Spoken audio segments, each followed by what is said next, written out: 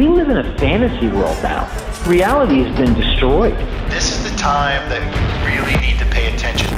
The probabilities are overwhelmingly on gold's side. That is the best environment to see gold increase its value. Welcome to Palisades Gold Radio. I'm your host, Tom Bodrovics. Joining me today is Jon Forrest Little, publisher of the Pickaxe. How are you today, John? I'm doing great, Tom. It's great to talk to you. I feel like I only have you as this sort of companion when I'm banished to the basement to listen to podcasts. My wife says, no more financial news. It's stressing you out and me out. So I have to do this like in the closet, so to speak. It's good. It's my honor to be here. And I will say that only alternative and independent media is the only media I consume. So I consider you a leader in that space, and you're doing a great service to me and our friends listening today. So thank you. Well, I appreciate that kind feedback. And, you know, that's my only real goal with this show is to provide all of those that are listening with some valuable information and insight that we can't necessarily get anywhere else. So I wanted to start today. You know, you write a lot of articles over on the pickaxe.xyz. Maybe we can start today by talking a little bit about the bifurcation that you're starting to see in the world into two teams, if you could. Certainly. I sort of set up a metaphor that if there was a Super Bowl game being played, people would be betting the game and handicapping the game. And in the past, when the U.S. either had, after World War I and World War II, when we were able to ship so many things over to Europe and assist in those wars, we received what the French president called the exorbitant advantage of having everyone's gold, winning those two wars back to back. And then things got wacky when Kissinger met with the Saudis, and we decoupled the dollar to gold to pay for adventures in Vietnam. And there's been 57 wars since World War II. And, you know, they're undeclared wars. And that's why, you know, the media doesn't speak of them. But every time we're in one, Vietnam was a disaster. They've all been disasters. Iraq, recently Afghanistan, we saw that we replaced the Taliban with the Taliban, with this sort of what we thought was a minor country, but it had, of course, opium. And that war was $2.3 trillion, according to the Watson Institute, which is Brown University, 5 times the price of Vietnam. So since we're seeing the US dollar basically at risk because we've been printing so much, but I'm not the only one seeing that. You're not the only one seeing that. Your viewers aren't either. China and Russia have taken a really hard look at what's happened, especially since the great financial collapse of 2008, which is this enormous infusion of, you know, printing effort or mouse click money, or what we call quantitative easing. And now I think we're in round 4 or 5. It's hard to keep track. But every time we roll out a new TARP or CARES Act, or today they were talking about CHIPS, which is sort of a backdoor bailout for the semiconductor industry. Every time that happens, you're chipping away at the legitimacy of the dollar. And meanwhile, what's going on? Let's look at the situation in Ukraine. I don't understand the sanctions, and I wrote that as one of the 6 signs that the dollar's toast, because at that point it just pushed Russia into China's arms. But there's been more reporting that is even more significant, starting with a bunch of Eastern European countries, starting with Germany, actually repatriating their gold. And that was followed by a bunch of central banks like Austria doing the same thing, Poland, Hungary, the Dutch National Bank, Bank of Austria. And that was a huge impact. I started thinking that was a story that was unreported. It happened in around 2019. And then signpost number 2 would be something like the Belt and Road Initiative in China, where China has connected 75% of the world's population through parts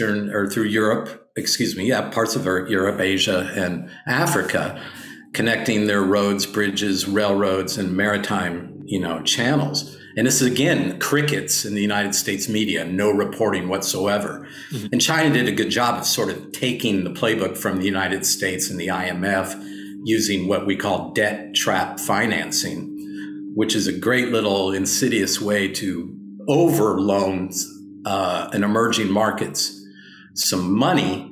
And then on page 85, somewhere in the fine print, if you give them too much and if they can't pay it back, then you come back in and you have the rights to their land, labor, capital.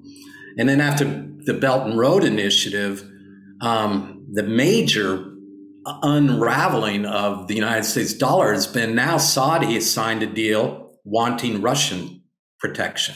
So that was our trick after the gold window closed, was at least to have the petrodollar. That way every other country would have to transact or hold dollars to buy oil.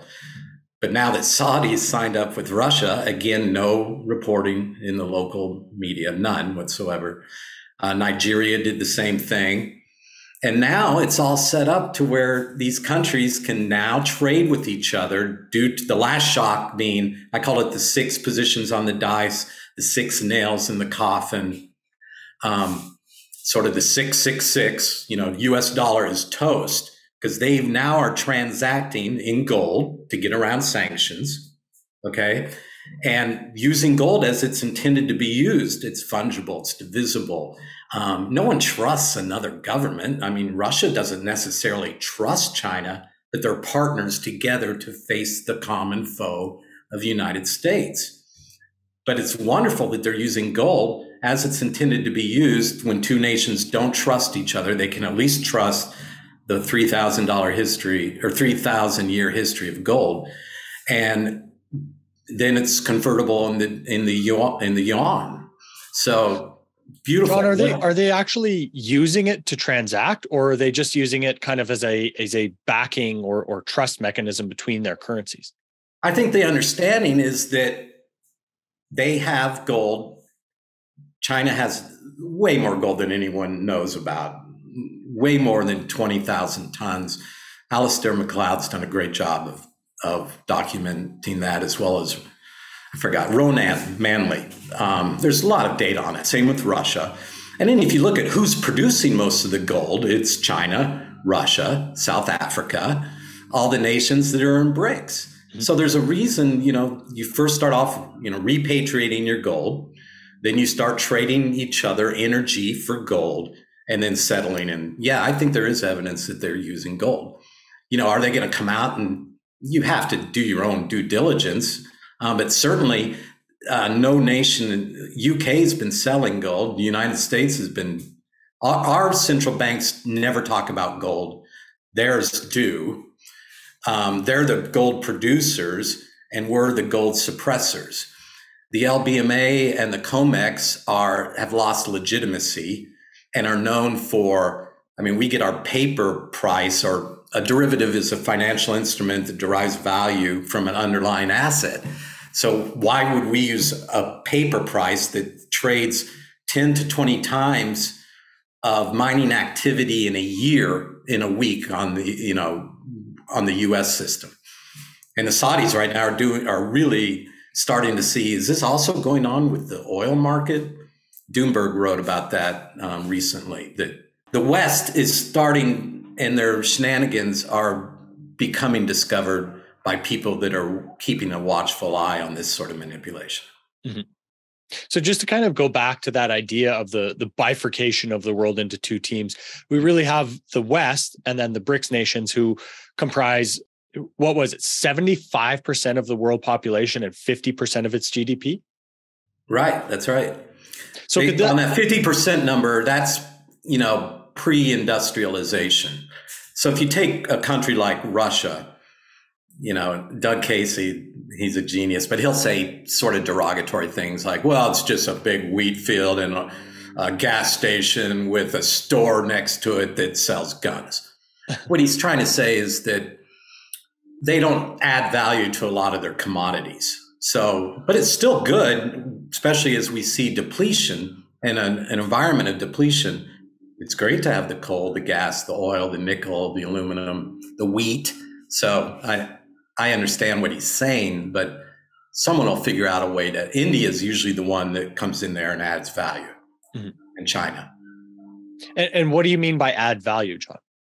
I mean by taking raw materials, and turning them into finished goods. And the final way to add value is to add some marketing angle to it, or intellectual property, patents. So do you think that this is going to lead to a new Bretton Woods agreement and or a new type of currency for these countries to transact in that is going to exclude the West? It won't exclude the West, but it takes the West monopoly away, which will have this. And if the West stays in denial and just thinks that the military is its only, or the Ministry of Propaganda are their only two tools, now we're in chase mode. So I would say that if we have a new Bretton Woods, which people like Zoltan Polzar and other brilliant minds have been hinting towards, that, people are dropping that dollar like a hot potato because they're not needing to hold dollars to buy oil any longer. And everything is going to come down to who can get their hands on oil. That's why it was such a big, dramatic sea change to see Saudi Arabia and Nigeria within the same week sign up with Russia. It's not like Russia was going to say, you can also work with the United States. I mean, if I wanted to be a distributor for Palisade Gold's radio, I couldn't also say, and let me sell content for Kitco, Stansberry, and a few others at the same time, because there would be a conflict. And Russia is the best at figuring out, how that leverage works in terms of building organic solidarity, which is people banding together to face a common foe. Again, we talked about the U.S. being involved in 57 world conflicts. So think about how many people have just been waiting for this moment to get away from the United States dollar. It reminds me of sort of the first thing you hear in law school, where it's sort of a metaphor where they say, if you have the facts on your side, pound away with the facts. And if you have the law on your side, pound away with the law. And if you don't have the facts behind you or the law behind you, just pound on the table. And now it's gone to the fact that if you can't just pound on the table, beat the shit out of them with your guns and that's sort of the U.S. playbook. Is it starts off with being, maybe somewhat diplomatic, and then it just turns into coercion. And what's fearful, though, and frightening is that that's the same attitude that the state or the apparatus of the state is taking towards their own citizens. That's why they're unfurling this 87,000 new IRS agents in the Inflation Amplification Act. So it's very, and that's sort of a sign. And I do want to talk a little bit about time when it comes to we all compare the collapse of the United States and Europe with other empires that have fallen. And the most popular one to use is Rome. And I think the mistake we all make cognitively or from a cerebral or intellectual standpoint is to think that those people back then, it was ancient, they didn't even have cars, they were stupid. But really, it's really just been a split second of time. And if you study the geological record, there's this principle called uniformitarianism, and you can learn it by just putting a garden hose in your front yard and watching erosion take place, where the soils displace after maybe a day, and you'll see maybe a 1/16 of an inch. And then from then you can figure out, well, look at the depth of the Grand Canyon and look at the side of the canyon walls have these depositional layers of sediments, and that's called the geological record. And the Earth is 4.5 billion years old. So really, Rome being 2,000 years ago or 2,500 years ago is really like a split second ago in terms of, where we are if you were just to take a clock. It just happened yesterday. So if you think about these tax collectors coming out and being unleashed on us just after the virus was unleashed on us, it was sort of a big deal. And I'm not religious, but there were great stories in the Bible about the Pharisees getting pissed off, like, why is Jesus hanging out with the tax collectors? I mean, they were worse lowlifes than the prostitutes and the criminals that he also hung out with. And that's how it is now. We're going to be saying, who would take this job to be an IRS agent, and actually go after your own citizens? And, how are we going to get rid of these 87,000 people? We can't even get rid of the TSA workers that, brought to us courtesy of the Patriot Act, which, and these layers of spending programs just never go away, like TARP, CARES, CHIPS. Today I was reading about a new police initiative because I just moved to Pittsburgh from Denver this week. And oh my God, Biden's coming to town to unveil this new police initiative. But, the IRS will just turn into this national police force.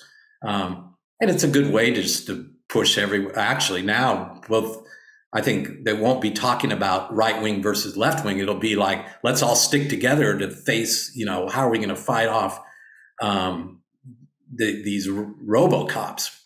Anyway. So do you think that that new provision for the IRS is basically to help pay for all the deficit spending that has happened over the last 2 years? Yeah, I think it's another sign of a collapse of an empire. You have, look at all the verticals that are happening to kill off the middle class.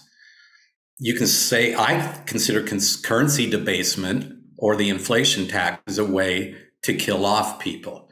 The virus, a way to kill off people. It was engineered by the United States government, EcoHealth Alliance, NIH, whoever, gain of function research. Everyone knows that. Then the vaccines after that. Now look at the WEF, and their narrative. I read recently where, our government's paying farmers not to farm. What's that all about? Why would you not want farmers to farm and you'd pay them not to? And then they throw that under some guise of climate emergency. And those poor people in Europe, the farmers, where the WEF has the political clout to have people tax them for a cow fart. I mean, have we really gone that insane, or is this an effort by the ruling class to return to the days where it's a two-tier system? History's always been just the king and the villagers, and it's only been since Industrial Revolution, a very short time ago, that we saw the middle class emerge. So that's a new experiment. So it makes more sense that we will now default back to the two-tier system. And I see all these policies as, including our monetary policy and the fiat experiment and the printing of money and the unleashing of virus and the new IRS beast, and almost any other legislation can be tied back to an intentional effort to wipe out the middle class. So, Jon, I'd like to go back to, kind of a piece of the Belt and Road Initiative that we were talking about. What role could silver play in that, really the largest infrastructure project in human history? That's a great opportunity for silver, because with that massive amount of people, Eurasia, Africa, India, and Latin America will join in an initiative. They won't be tied to this Belt and Road or the Silk Road project, but they are connected now through the bridges, railroads, waterways, but digitally they have to be connected. So when we talk about connectivity through our devices, silver is still the best conductor. So short answer, through digital marketing, digital communications, digital media, streaming services, social media. It's the way people work now. It's how we're talking now. So silver. So just an expansion of technology into one of that, like we were talking about, 75% of the world's population. Correct. That's just, it was untapped before. There was back before Facebook, Google, and Twitter decided to be the arbiters of truth and ban people. They had some really good business models, like when Zuckerberg bought WhatsApp. The plan was to use, and they spent $19 billion on WhatsApp, a decade ago. And people were like, whoa, you just spent $1 billion on Instagram and that paid off, but $19 billion on WhatsApp and you have no way to monetize it. But they have so many users. And the idea would be to fly drones, around Africa, let's say, and then people through WhatsApp, they could beam an internet signal to people's WhatsApp device, or WhatsApp is the messaging platform. But so it was a satellite in space, and then a drone at 15,000 feet, and then boom, there's your internet. Just like Musk is doing right now with his Starlink, connecting people that may get cut off from Xfinity or one of those other providers.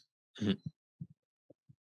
So, and, kind of going back to this idea of the decline of the empire in the US, obviously we're seeing, inflation, supposedly starting to soften, but is inflation the only real tool that the Fed has remaining? And if so, why are they acting so tough against it? They're not acting tough against it. They're jawboning that they're acting tough against it. This is the best way I can describe it. Like today, I think I saw this lady, maybe it was yesterday, Loretta Mester, speaking on behalf of the Fed, saying that we are going to continue to raise rates to fight inflation. But we're data driven. It's like, well, if you're data driven, then why'd you miss your 2% mandate so bad? It's like, if you're the one creating the inflation, then why are you acting like it's your role to get tough on inflation? And then I thought about it when Jerome Powell last week, it was pathetic. He was in Jackson Hole, opening his pie hole, saying things like, there's going to be pain, there's going to be pain. It'd be like if I'm about to get crucified and the executioner said to me, John, there's going to be pain. There's bam, bam, bam. It's like, yeah, you're the one causing the pain. It reminds me of like a little kid who's like, the parents say, regarding the spanking, this is going to hurt me a lot more. It's going to hurt you. And I always thought to myself, well, what an ironic thing to say. If that's the case, let me give you the spanking then. And because it's going to hurt me more than it hurts you. Mm-hmm. I mean, that is insane to listen to these creatures that have created inflation. And let's think about when they introduced dollars to the system, what they're really doing, whether it's mouse click money or printing a bill. The only way that dollar gets its value is once it enters this large pool of money, it has to steal value from the existing dollars that are out there. So if that's their job to print and be the, lender and buyer of last resort, that's the only job and the only tool the Fed has. And they have to have inflation. And the only way a debt-based model works is to create more debt. So that's what the central bankers do. They can't. Are you kidding me? The Fed funds rate, what happens overnight with it? It will wreck the economy. It will, and that's what I'm thinking about. Some of these terms we use all the time are just sort of like, let's not use the nomenclature that the enemy dictates us to use. Inflation is one of those words. Really, it's currency debasement. A recession is one of those words. It's wiping out the middle class. It's also been redefined. Oh, that's right. We learned, and I figured out why that was. Like, why such great effort, even after 2 consecutive GDPs, to say this is not inflation? And all the people they marched out just got their ass kicked when they tried to say, I mean, there were some people that were just like, no, come on, you can't redefine, green and red. And then where are we now? That goes back to, that's one of the tricks, though, of sort of Orwellian Orwell talked about, up is down, black is white, so that's another sign of a collapsing empire when you start changing your terms around. So, Jon, why do you think economists get the supply-demand equation wrong when it comes to resources? Oh, geez. Because they're employed by politicians. One story I can think of is, or maybe a metaphor, is if you and maybe 10 of us started a coal company and the coal was sort of close to the ground or near the surface, we would be able to harvest the coal and maybe drive it a short length to market, and it would be, the profits would be maximized and the workers would get paid well. But as you see depletion of coal, you have to dig deeper and deeper and deeper to get the same quality of coal, which means now you got heavy machinery involved and layers of supervisors and mid-management, and now the markets are further away, so you have to add freight to the coal and spend money on marketing. And pretty soon there's not that much money left over for the workers to get paid. So depletion of resources can lead to wages being drastically reduced. And remember, in the backdrop, you also have the inflation tax robbing people of purchasing power. So as people have less and less money, they're not buying the things that help the price of coal. Same thing with oil in the 40s and 50s and 60s. There was the gushers. Remember those Hollywood movies where, it's like, I found oil, or like Jed Clampett in the Beverly Hillbillies, I found oil. So there aren't those gushers anymore. So now it costs more to get that oil, and no one's been investing in oil because it's dirty. Oil is dirty. Coal is dirty. But electricity is clean. And people forget, how do we make electricity again? So this leads to demand destruction. And demand destruction then brings down to where the price of coal and the price of oil are too low. And once things are too low, then you get more wage disparity. And that's, really the difference between cost push and demand pull inflation. And now we have both. So how does that apply to the energy problem that we're currently facing, Jon? Well, I'd say we're in a situation where we have the powers to be, the ones that employ the economists, feeding a false narrative where they want the energy price to be higher, in a sense, to where their plan for alternative energy just doesn't look so unfeasible.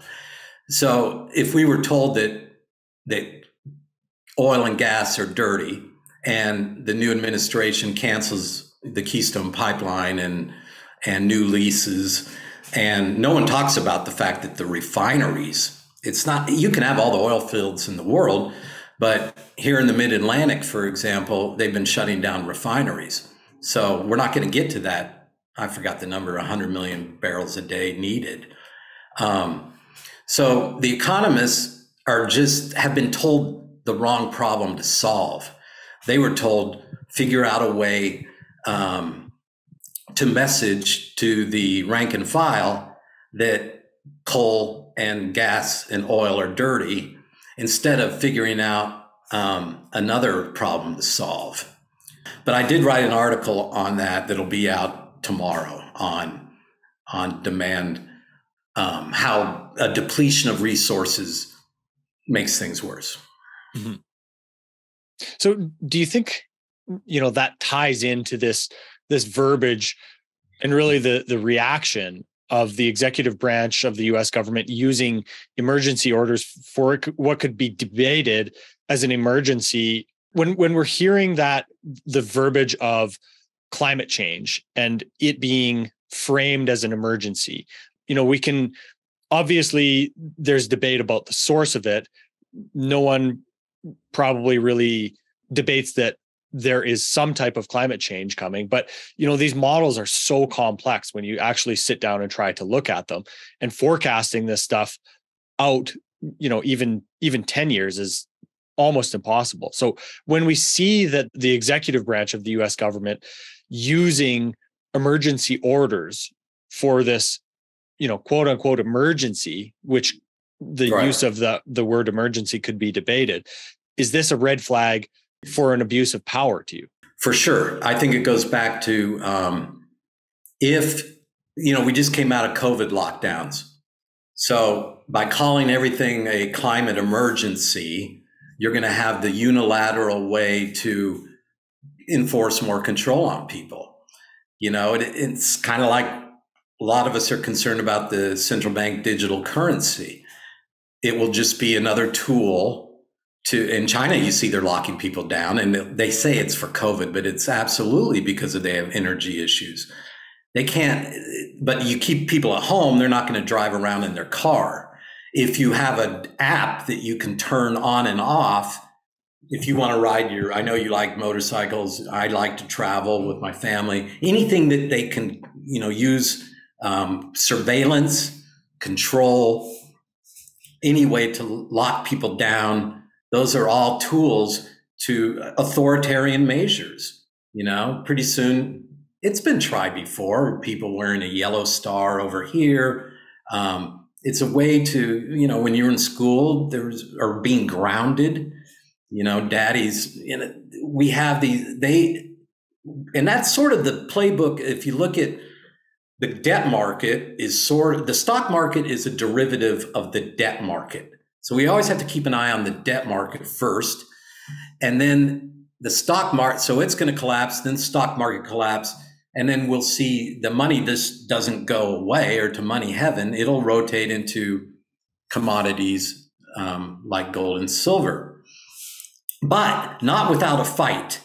You got to remember that if this massive debt we're seeing, with whatever excuse the Fed uses, let's take your climate emergency scenario. That's a great example of how to come up with a new emergency to print a bunch of cash that robs you of your purchasing power, and also then allows the bank's only tool, we said, was issuing debt. They're of last resort, right? They're the buyer and issuer and lender of last resort. But this gives them enormous power. And the only way to get away from that, we can talk about what the resistance might look like. It's frightening to be a part of it. But the best way to do it, if you see the train coming to you, is to first get off the track, and then to probably interact with, all of us are sort of like-minded. We're going to debate over, the price action of silver and gold and other sort of wedge issues. But I think we all see that it's not good to be controlled by the government. And as they, control is sort of the modus operandi, whether they use military or financial tools like debt traps, digital currencies that have facial recognition and other biometrics. And it's getting pretty damn dystopian out there, don't you think, Tom? Yeah, I mean, it depends how much time you really spend looking at this stuff, and then how normalized in some ways that all of these different pieces of the puzzle have become, right? If you try to take a step back and look at the last 2.5 years, we've constantly had this, I don't know what exactly the right term would be for it. It's like a shock and awe strategy, I would say, right? Maybe, where you're presented with something that's very shocking, and then it's walked back to maybe 30% of the initial shock factor. Well, relative to that first shock factor, it seems much more palatable to only have 30% control versus that 100% that was originally presented to you. Right. And I mean, having all these different conversations on the show, obviously I'm more aware of this stuff than I would say most, like your average person is. But, in aggregate, putting all these pieces together, it's hard to say that there is any other way to look at it. Right. I mean, it's whenever there's a pattern, you can pretty much say, and by the way, that's the first time I heard someone explain, I kind of like the way you're saying that they kind of come with some exaggerated form of the restrictive or the repressive policy, and then they walk it back. And that keeps us all sort of like this all the time, where are they going to pivot? Oh, shoot. You're always in this, what they call, a psychologist would call that fight or flight. You're in that mode all the time, which actually is really bad for your heart. And, you're always in this adrenaline moment.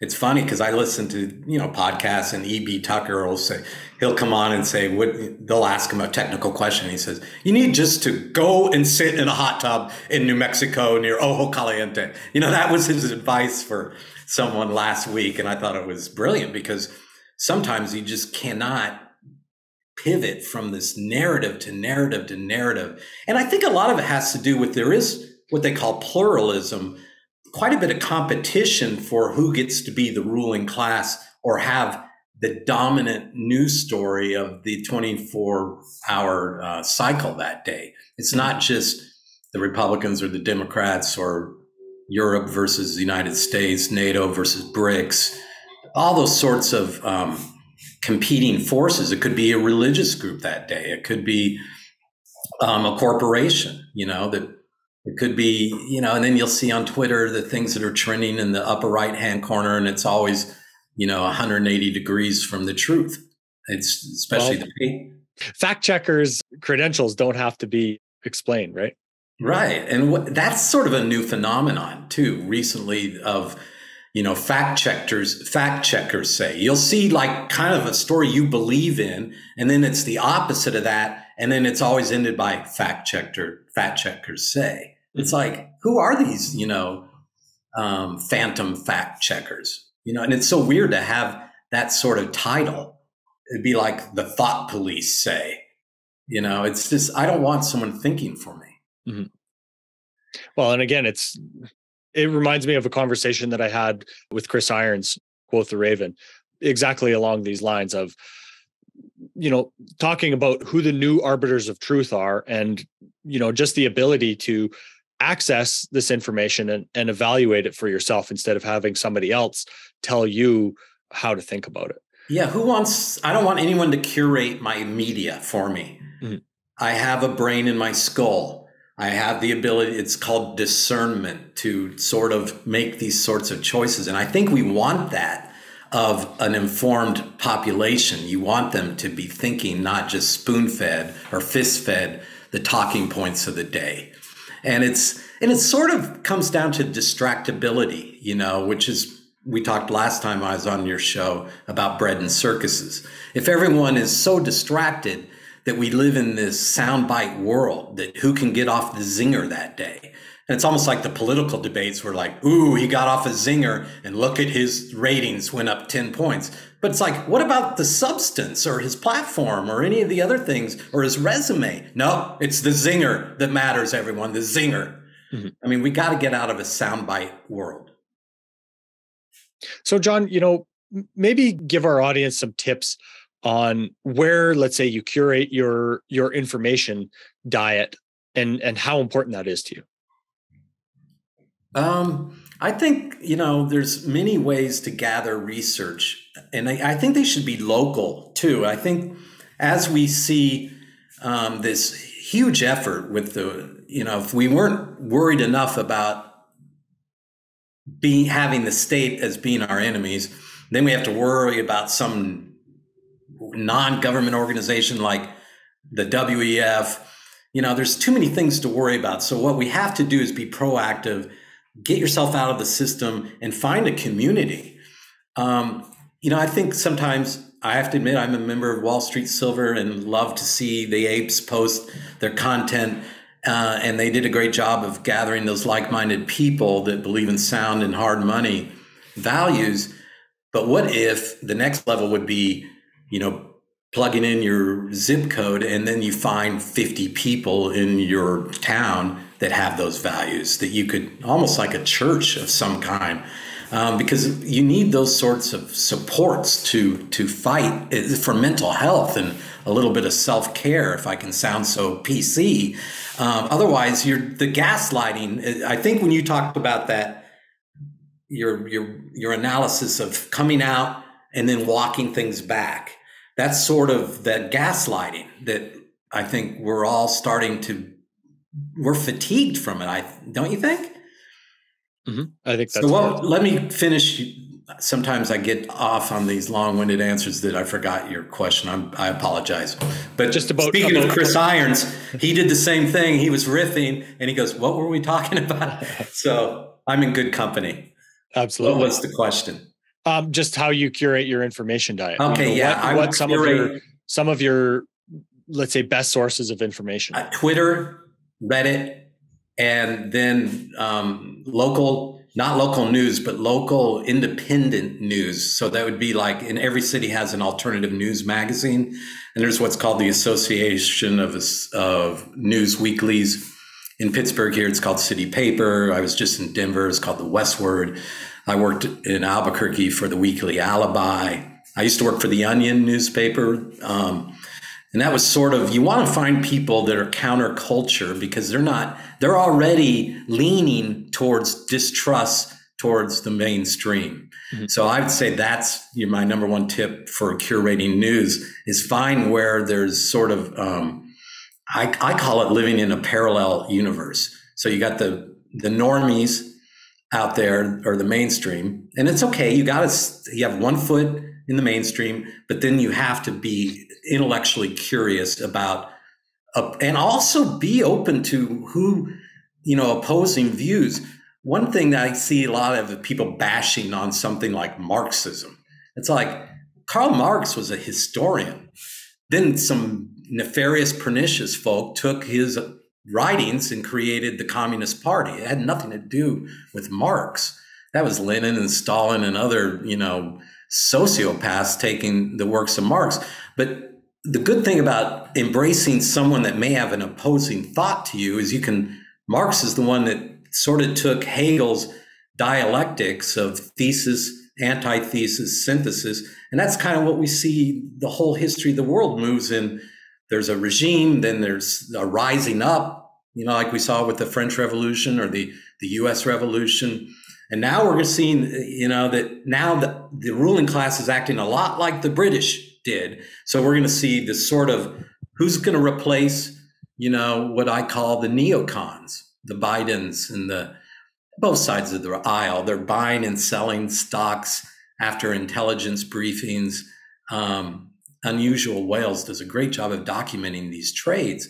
And that's when you see the money going to Ukraine. That's just, and then they buy Lockheed Martin at the same time. We saw Nancy Pelosi take her son over to Taiwan when we were at close to, you don't want to agitate nations like China that are well armed or Russia.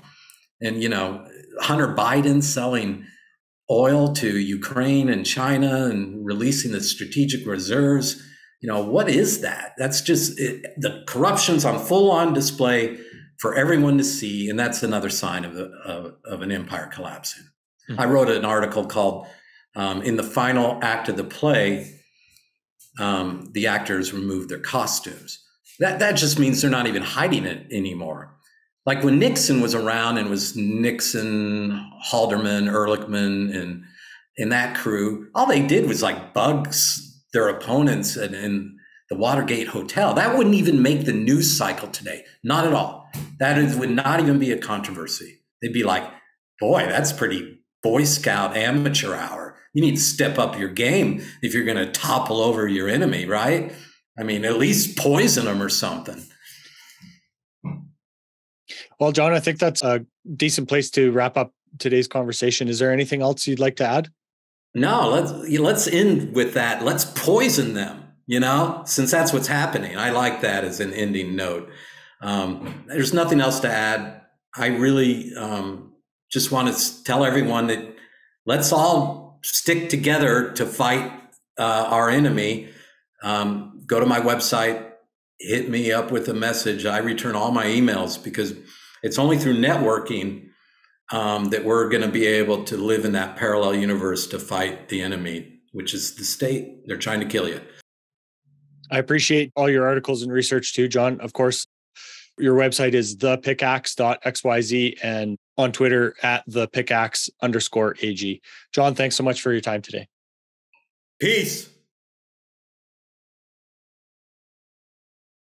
This podcast is for general informational purposes only. Nothing on this podcast should be taken as investment advice.